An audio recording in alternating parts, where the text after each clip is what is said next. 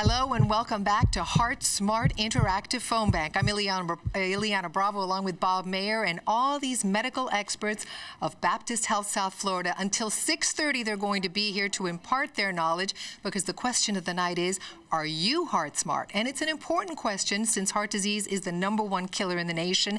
And the theme tonight is that knowledge is power. That's why we're going to talk to Stratego Castanes, a doctor specializing in women and heart disease. As a health reporter for years, women always thought that man was the only one who got heart disease. That's just not so, statistically speaking. That is correct. Heart disease is the #1 killer of women. And unfortunately, women have the misconception that breast cancer is actually their #1 killer. And they don't understand that 1 in 4 women dies from heart disease.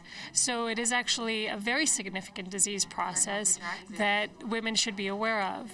Especially postmenopausal women, I would assume. Absolutely. The truth is as you get older, your risk of having heart disease increases, but women of all ages should be concerned about heart disease. And the other thing that's different for men and women in heart attacks, for instance, is that the symptoms can be very different.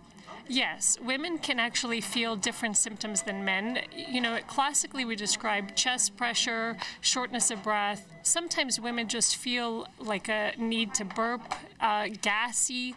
They don't feel quite right. So they don't have the very classic symptoms. And unfortunately, that leads into them delaying the care. Okay, Dr. Castanes, thank you very much. And again, areyouheartsmart.com is the website. Go to it, take the quiz, and call the number on your screen because we're going to be here till 6:30. Back to you.